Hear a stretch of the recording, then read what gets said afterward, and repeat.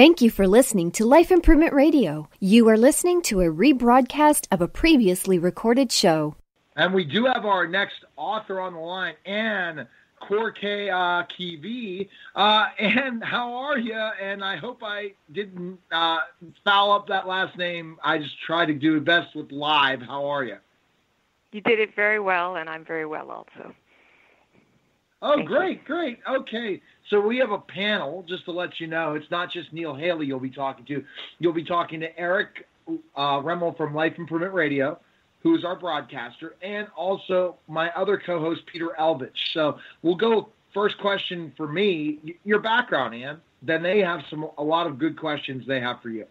Well, I'm from New York City originally, and I was born and raised there, and I originally worked as a freelance journalist for many years before I started writing fiction professionally, although I did always write fiction. My first novel came out in 2012, An Unexpected Guest, and Shining Sea is my second novel.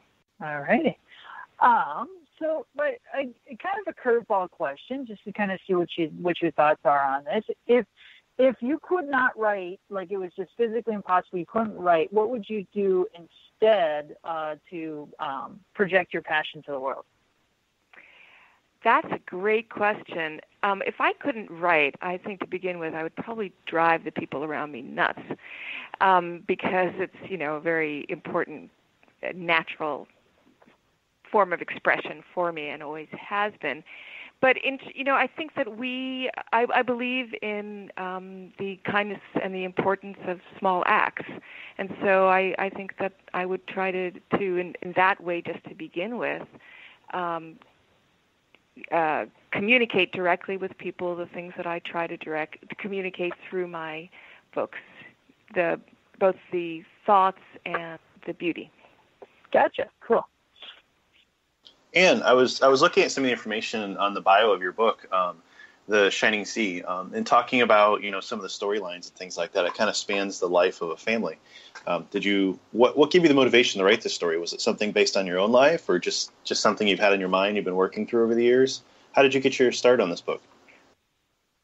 Well, Shining Sea, it follows a family after the death of the father, who is a World War II veteran and was a prisoner of war in the Pacific during World War II, over 5 decades, from 1962 to the present time. And I hasten to add that although it does cover a great deal of landscape, it starts in Southern California, it goes to, there's a part in Phoenix, Arizona, there's 100 pages that actually take place in in London in the 80s, and then off the western coast of Scotland on these remote islands called the Hebrides. It comes back to the U.S. There's Woodstock, et cetera, et cetera. It's not very long. It's 276 pages. But what I wanted to talk about with the book, what I was exploring personally, was the effects of war on, I should say the effect of historical event, and in particular conflict on society in general and families in particular. So I just made up a fictional family to do this with. But I got the idea from something very personal, although nothing in the book is autobiographical even remotely. My father died 4 years ago, right before my first novel came out. And my father was he was in World War II. He served in Italy as infantry and then as a code breaker. And when he died, that was more than 60 years later, he was in his 80s, we discovered that he was still carrying his honorable discharge card, which he wasn't carrying for purposes of veterans' benefits. He was carrying it because it was clearly the seminal experience of his life, the most important one. And as I said earlier, I'm from New York City. I grew up 2 blocks from the central gates of Columbia University in the 60s and 70s. And my very earliest memories are mixed with the protests against Vietnam War.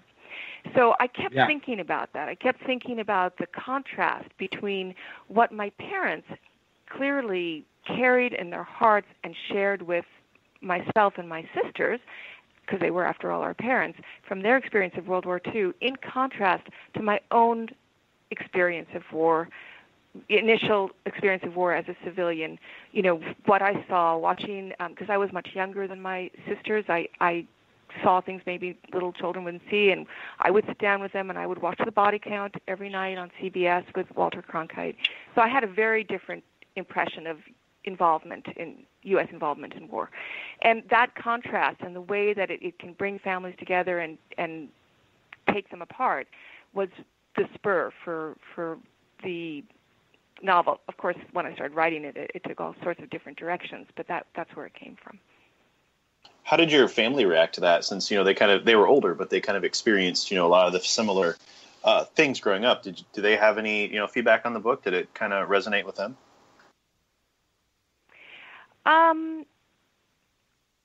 Well,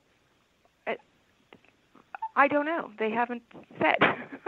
To be honest. Sorry to put you on the spot there.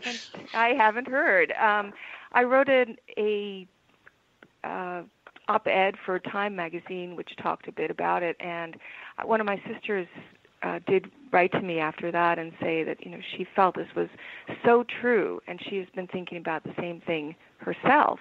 But beyond that, I really haven't heard. So I can't answer that question. I'm sorry. Gotcha. So, Anne, are you concerned? Yeah. Now, Anne, no, Peter, it's my turn. We'll go round robin. Yeah. You can ask 2 questions in a row, but I'm really interested. This is timely as can be now, because we don't know what our next current climate's going to be involving war in the next 4 years. So, in that thought process, in the discussion about Vietnam and protests and different things, and looking at war in general, what are your concerns going forward? Well, one of the things that I wanted to talk about with Shining Sea, and I do want to add that although that is the running background in it, it's not a war novel. It doesn't take place on battlefields, and there are other historical events that come into play. But I have this feeling, looking back at World War I, World War II, the Vietnam War, the Korean War, the first Gulf War, the second Gulf, looking at these, that we as a society seem to be fooling ourselves, thinking that we're pulling further and further away. That during World War II, everybody was involved. My mother, who was the youngest girl in a large family in the Midwest, she was the only one of her 6 brothers and sisters that was not actively involved in the World War II effort. Even her eldest sister joined the Marines and was trained as an airplane mechanic. So, and she was still affected. And I have the sense that we increasingly feel that there's some people who are actively involved in war and the rest of us are not. And I think that's false. I think that war permeates society, that when there's a war effort, we all are engaged in one way or another. It affects us all. And that's really, one of my great concerns, is that people think that they can say, oh, those are the people over there. That has nothing to do with us. I don't agree with that. I think that we're one world together, and all conflict is pervasive. Gotcha. Yes, so definitely. just a very curious question, because I was curious about the personal connections to your book. Are any of the characters' names any personal connection to you? Like, did you name them based on any personal connection, or is it just kind of a randomized, this is what you thought was a good name? Well, the novel starts in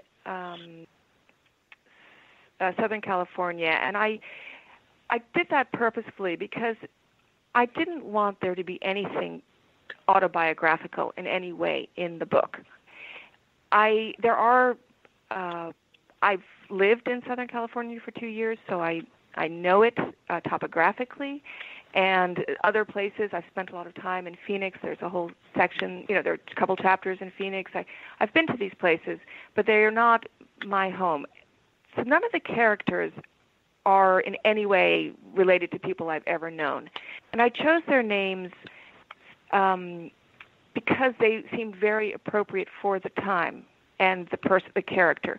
So the novel focuses on two of the family members, the young widow, Barbara, and his youngest son, Francis.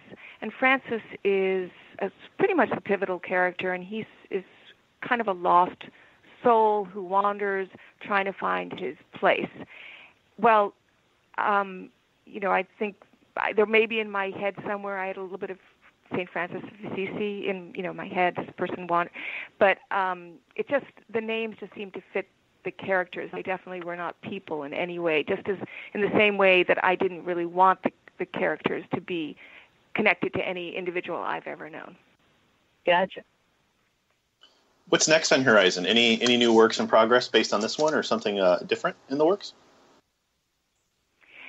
I've been writing a lot. Just very recently, I've been writing a lot of nonfiction while I've been promoting this book, and it's kind of a nice relief while I think also about the next book. And I'm sort of torn between two projects which I've been working on simultaneously. I took out a point of view character from this novel, which I like very much, and I've been thinking about whether I want to go forth with her story, but I have another story also that I'm very interested in, so too early to really say. Awesome. Well, where's the best place we can find information on you, purchase your book, and learn more about you? Where can we go? Well, I think that you can certainly find more about me on the Internet. I'm on Twitter and Korkeakivi. I'm on Facebook. I have an author page, again, and Korkeakivi. I have an author website, which I like to put all kinds of things up on. I put book reading suggestions up on, and people can contact me through the contact page. That's also under Ann Korkeakivi. And you can find my book really most places that books are sold. I think if you go, I know that they have it in, the big bookstores like Barnes & Noble, and I think most independent bookstores have it, and if they don't, if you ask them, they'll get it. And, of course, you can find it online in Amazon or any of those online sellers, too. All right. Well, thanks for calling, and take care, and leave the line open for our next guest, okay? Thanks. It was lovely to speak to you. Take care, guys. Okay. Bye. Thank you. You're listening to Author's Corner, powered by Life Improvement Radio, live from the Mind Book Fair, and I'm with Peter Elvidge and Eric Remmel. Thank you for listening to Life Improvement Radio. The views expressed by show hosts or their guests are their own and shall not be construed in any way as advice from Life Improvement Radio.